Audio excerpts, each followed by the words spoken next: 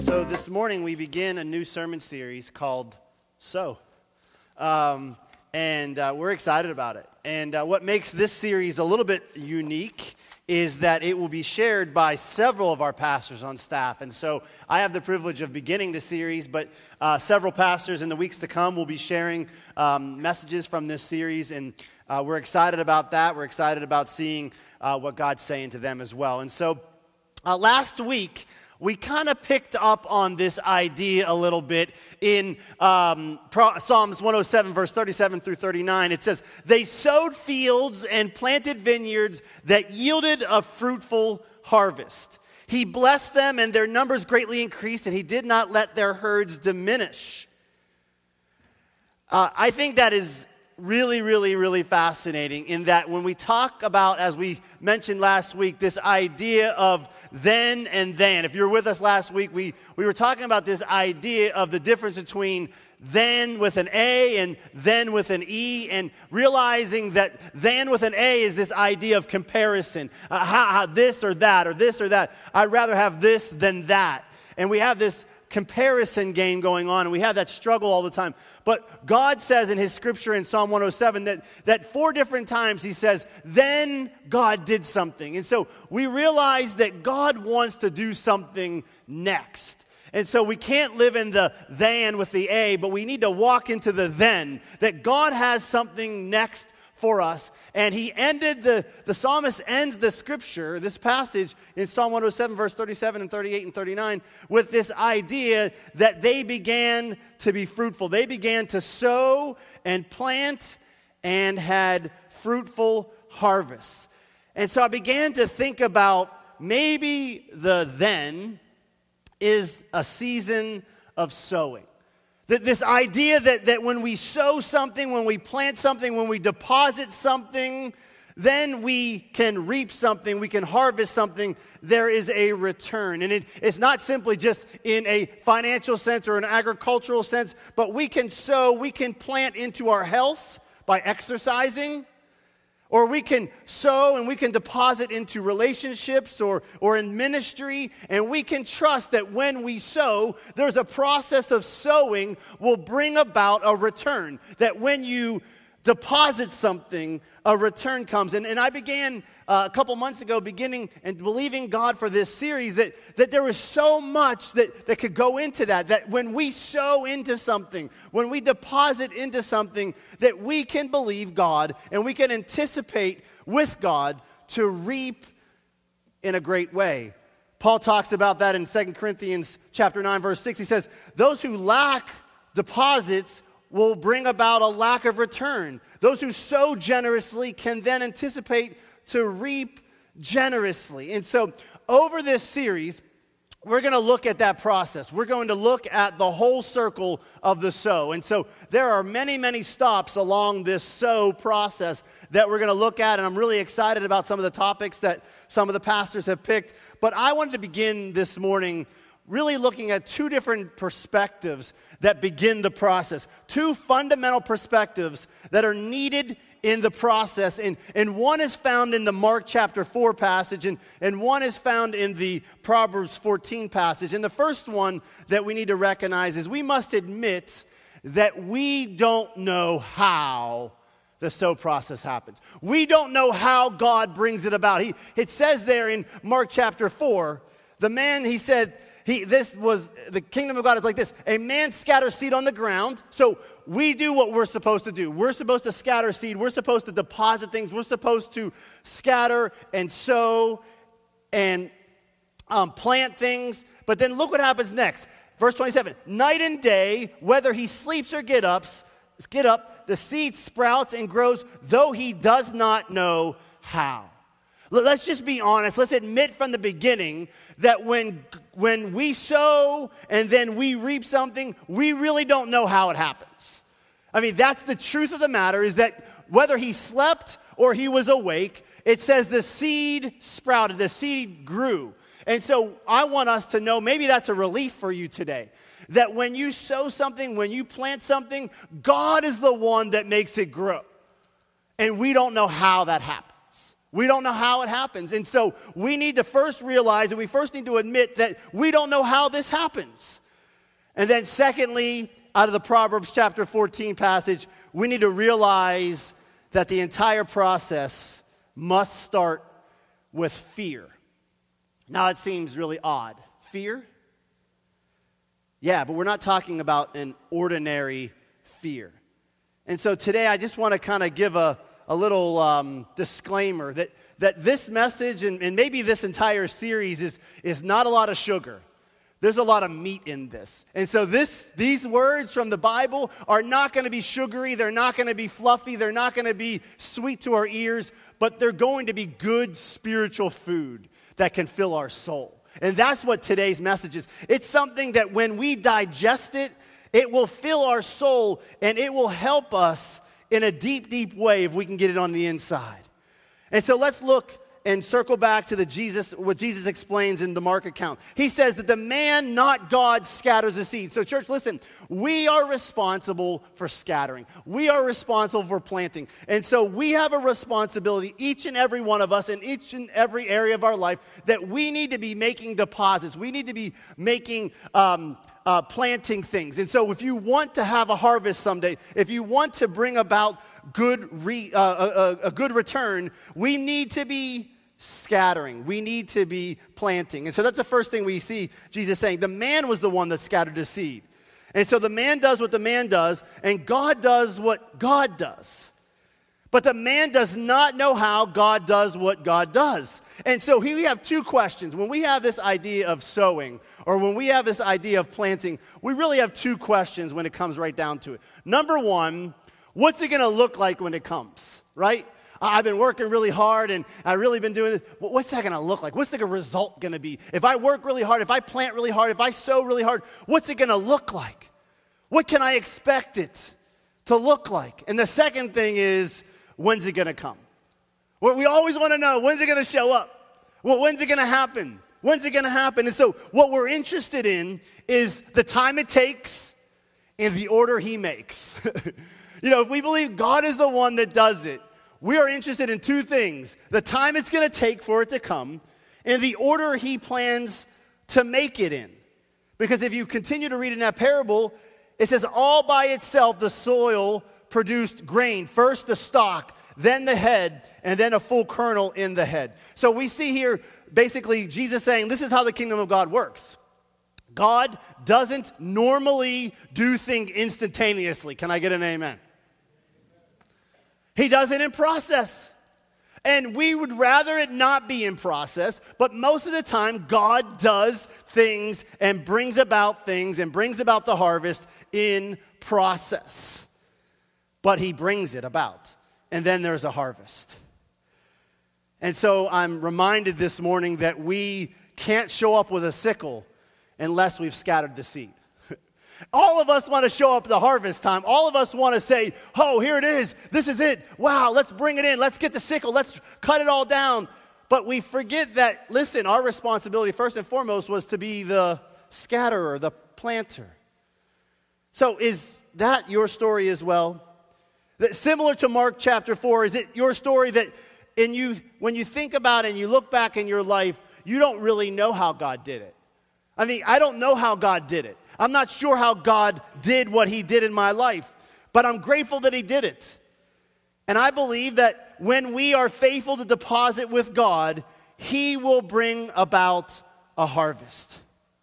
So when I can trust him, when I can release control to him, God has the ability and the authority to do something. And so let my initial challenge to us this morning be, let's get back to sowing and planting and depositing. Instead of asking, when's it going to happen? And what's it going to look like when it shows up? Why don't we just get to the point of just basically giving God something to grow? Let's give God something to work with. Give God something to bless, even if we don't know how or when or what it's going to look like. Because here's the danger, church. And I'm afraid that some of us are already past this, and I want us to pull us back to the field. Many of us have left the field before we saw the harvest. We got so discouraged that the harvest hadn't come yet, or it didn't look like we wanted it to look, we decided to leave the field. And I'm encouraging us in this year of 2018 that we would just commit to sowing, commit to planting, commit to the idea of depositing and trusting that God is the one that's going to grow it and work with it and bless it. Listen to a sermon by Susie's favorite pastor, Stephen Furtick, recently. He talks about how we have to synchronize our faith with God's schedule. Because see, if it's out of whack, somebody gets discouraged.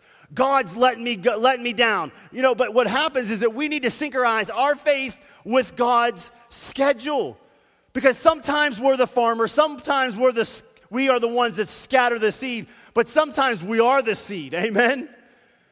That sometimes God has planted us somewhere, and guess what? It's dark, and it's lonely, and we're afraid that the farmer has forgotten about us. Because we can't see the farmer anymore. See, once he planted us somewhere, once he has placed us somewhere, once he has deposited us into a situation, it sometimes gets dark and lonely because it hasn't happened yet. We haven't sprouted, we haven't developed, we haven't returned, we haven't begun to have the harvest yet in our life. And what we need to understand is that in the soil of uncertainty and vulnerability, we need to keep going and keep growing. Amen? How many of us know what it feels like to be a seed? How many of us are in the ground right now? We're a little bit worried. Are you paying attention? Can you see me?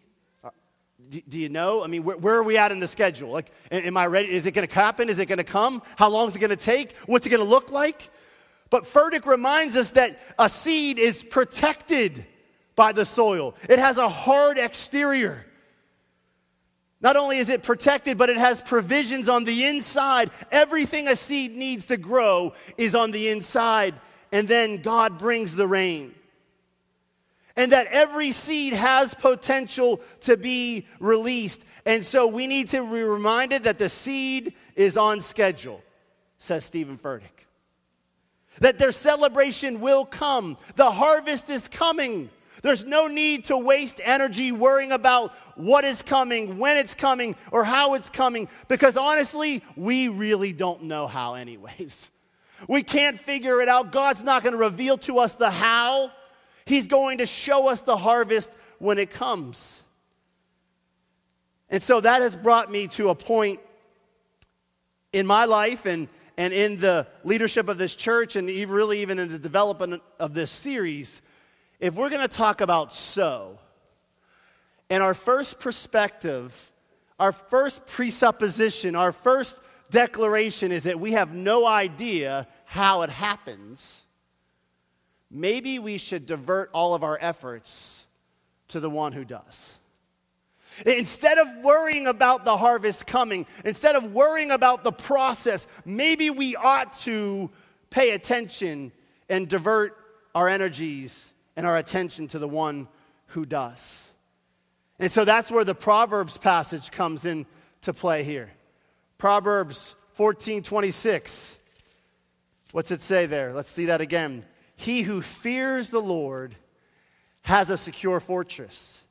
For his children it will be a refuge. He who fears the Lord. Church, this may not make sense, but I hope it does in 10 or 15 minutes. The sowing and reaping process begins with fear because there is no other way. Any other way is faulty foundation. There's no way to overstate the importance of this, that within the fear of God, within the appropriate fear of God, everything one might need for faith, planting, and reaping is found. Everything you need begins with the fear of God. 278 times in the Bible, it references the fear of God. And so what is the fear of God? Because when we think about fear, we bring negative connotations. We bring things like groveling in dread or terror or trepidation or the idea of a slave and its master. I don't want to go there because I'm going to get in trouble. That is not the fear that we speak of this morning.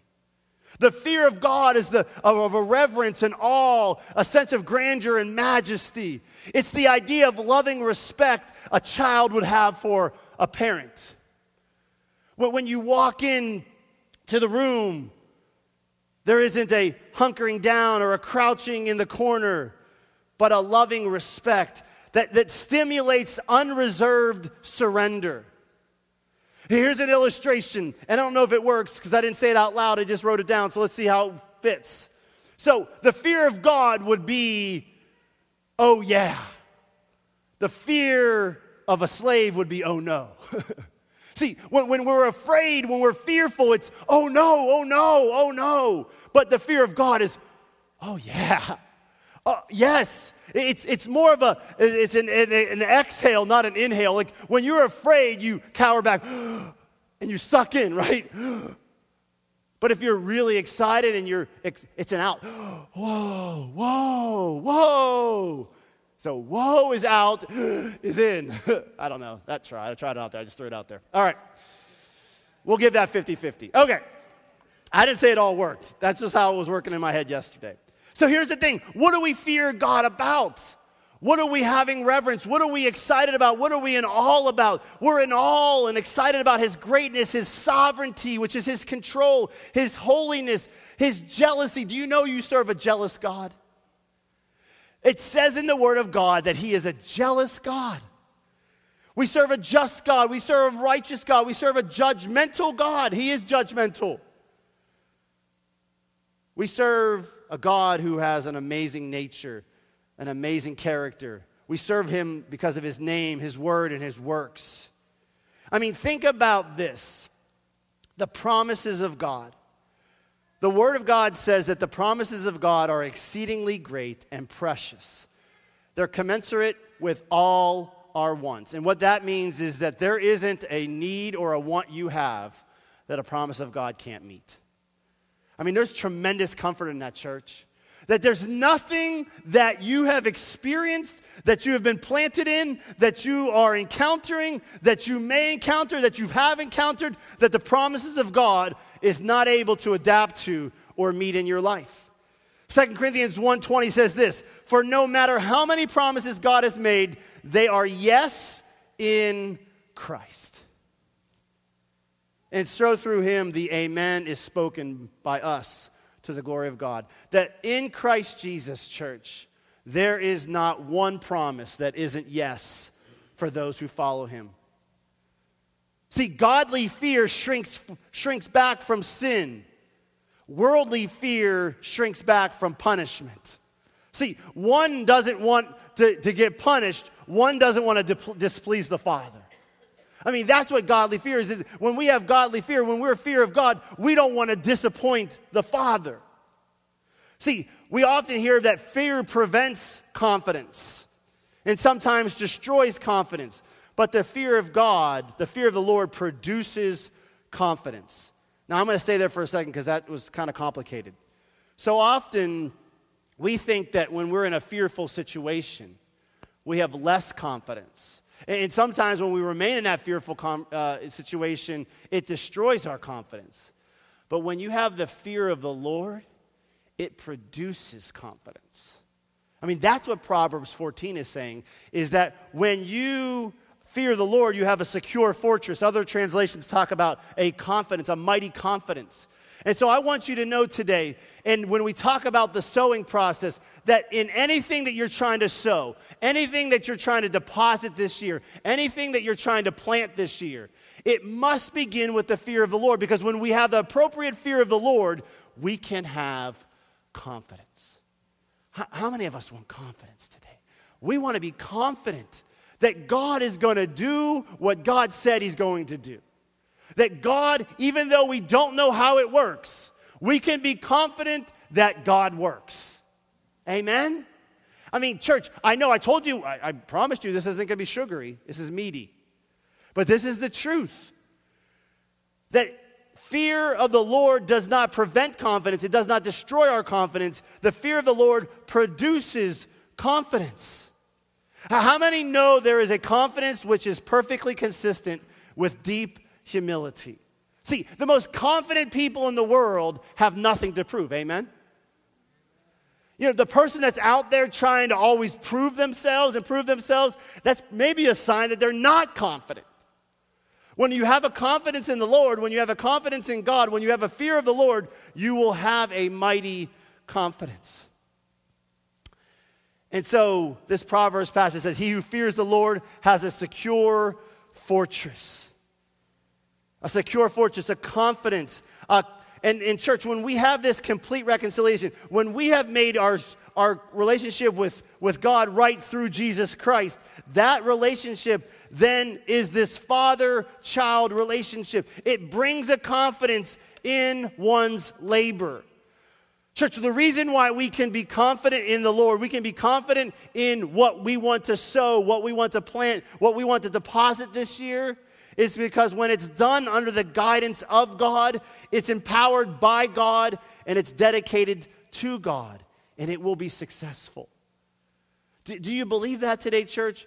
That which is done under the guidance of God will be empowered by God, dedicated to God, and be successful. That's a wonderful promise today. That anything that we do under the guidance of God, that is empowered by God and is dedicated to God, will be successful. So when we sow in confidence, when we deposit in confidence, when we plant something in confidence through the entire process, it must begin with this fear of the Lord. The second part of that verse, it says, he who fears the Lord has secure confidence for his children. Church, did you know, and I'm sure you know this, but you've heard this, but I want you to digest it today, that you are a child of God. You're a child of God. You are one that God has his eye on.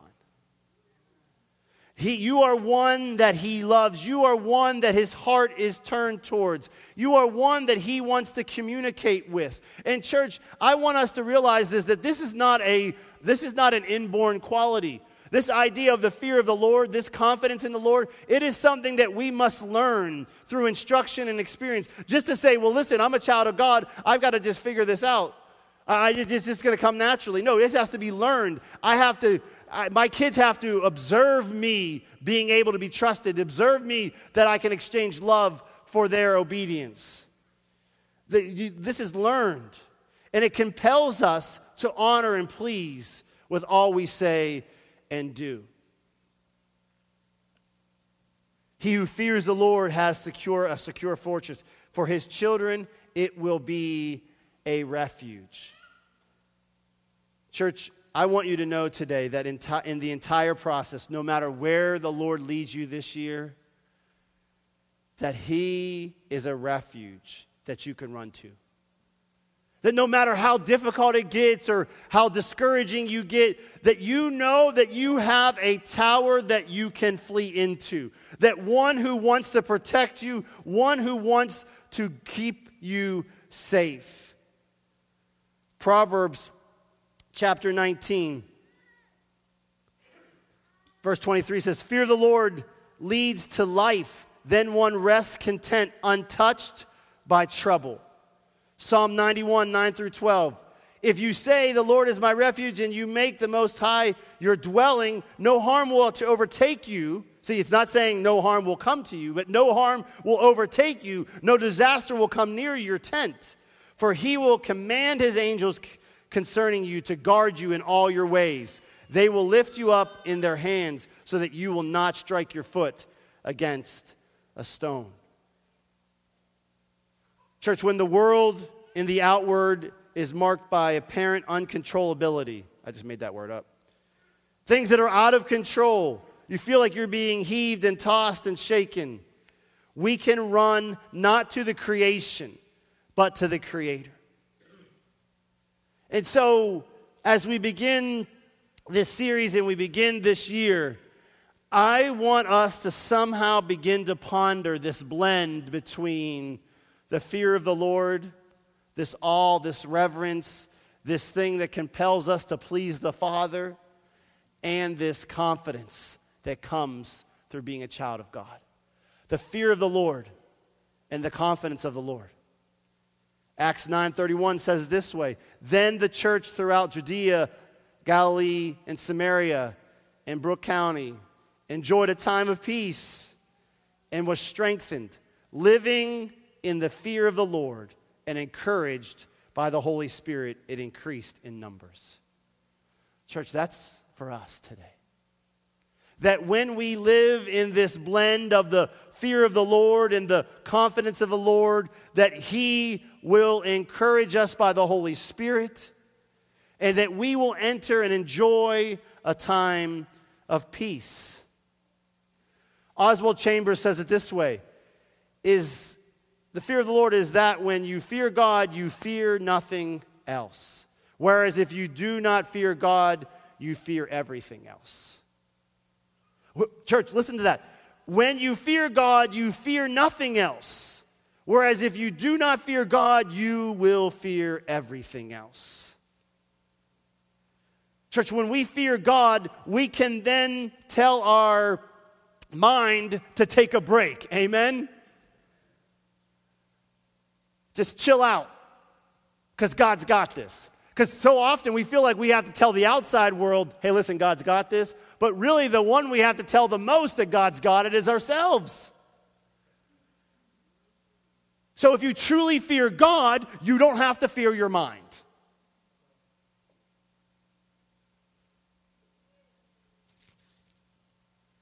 The fear of the Lord can prevent the accusations of our conscience and bring our soul into a state of peace. The fear of the Lord, the fear of God, is an antidote against sin and temptation. A long time ago when I was a little boy or girl, they would be talking about somebody and they would say, hey, he was a God-fearing man. Or she was a God-fearing woman. And I never understood what that means. Like, wow, I don't really want to be afraid of God. Why are they so afraid of God?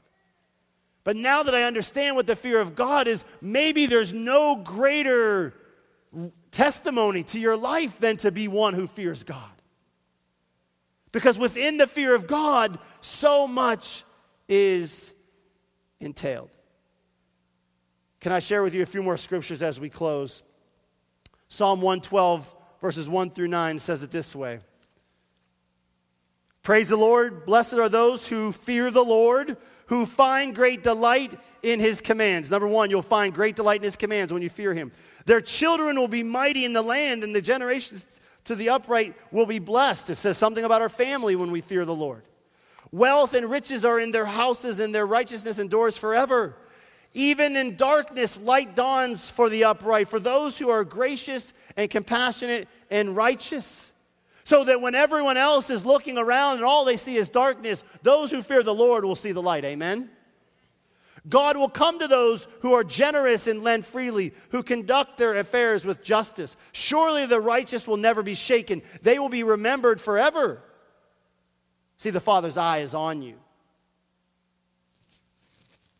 They will have no fear of bad news. Their hearts are steadfast, trusting in the Lord. Their hearts are secure. They will have no fear. In the end, they will look in triumph on their foes. They have freely scattered their gifts to the poor. Their righteousness endures forever. Their horn will be lifted high in honor.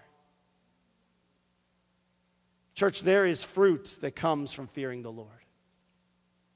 Hating evil, delighting in God's word, good families, prosperity, light rising in and through the darkness, strength when we stand up to bear witness. Maybe the most famous passage about the fear of the Lord comes in Proverbs 9:10. The fear of the Lord is the beginning of what? Wisdom. Well, we know that one, right? The fear of the Lord is the beginning of wisdom. Well, good. It's not only the beginning of the wisdom, it seems like the Bible says that it's the end as well. Psalm 147, verse 11. The Lord delights in those who fear Him. So church, not only does the fear of the Lord begin the process, but the favor of the Lord is on those who fear him. That we're prosperous. We end well when we fear the Lord. I want the worship team to come back. And the last thing I want you to remember is this concept. The fear of God is the pole in which we fly the flag of faith. Listen to this. We so often talk in our lives about having faith and the faith in God. I want you to think about it this way. There's no denying what our faith is, right? Our faith is this. It's the big flag, right? And we wave this flag. We've waved the flag of Jesus. We wave the flag of God. We wave the flag of faith. We wave the flag of forgiveness. We wave the flag of grace. But we cannot wave the flag without the pole of the fear of God. This is what waves that flag. When we come at our relationship with God with the pole of the fear of God, we respect God, we honor God, we have the awe of God, we have the reverence of God, we are able to wave that flag. Wave the flag of grace, wave the flag of Jesus. This is what we always focus on, and this is the most important part. This is what grace and forgiveness and Jesus. But you know what? We cannot wave it unless we have a sturdy pole of the fear of God. And so today I want us to begin this process, and we probably won't talk about the fear of the Lord the rest of the series. And really, in a lot of ways, it doesn't even fit in the idea of the process of sow. But I believe God's revealed that to us. Because we so desperately, church, we want to be successful. We want to see God move in our lives. We want to see prosperity. We want to see what we sow return to us, what we deposit reaped. And I really believe that in preparation for this series, God really wanted us to understand from the beginning. Number one, you're never going to know how I do it. Number two, you need to fear me, and I'll bring it about. And I think that's the starting point. Next week, we're going to talk about sowing. We're going to talk about the harvest. We're going to talk about all these things that are more consistent with the idea of sow. But I really believe that the starting point to seeing God do something mighty in our lives starts with the fear of the Lord. And so today I want to encourage you to think about three things. Number one, do you have something in the ground that you're a little bit concerned about? Have you planted something? Have you sown something? Have you deposited something and you haven't seen anything come of it yet? If that's you today, I just want to encourage you that God is working, that your seed is safe. God knows what you planted, God knows what you sown, God knows what you deposited, and He's taking care of it. Do not fear. Maybe there's a group of you here today that are thinking, man, I've been meaning to sow that. I've been meaning to deposit that. I've been meaning to plant that, to do that, to step out, because I know that's my role. That's my job. That's what God's asking of me. I'm very clear what God has asked me to do. And you haven't done it yet. I want this message to be just another kickstart to say, maybe it's time that I plant that. Maybe it's time I sow that. And then there's the third group. Maybe you're here today and you've been racing around trying to plant and sow and do all these things and bring about a harvest. And maybe today you realize that it's not up to you. You're not going to be able to figure out how it happens. And maybe what God wants you today to do is just to begin to fear Him. Just begin to respect Him as God. Begin to surrender to His will and His way in your life. So I think that covers all of us. If you planted something, you haven't seen a return yet, continue to trust Him. If He's called you to plant something, you haven't yet done it, consider doing it. And if you're here today and you need to just simply surrender God to God, I think that's exactly where the process starts.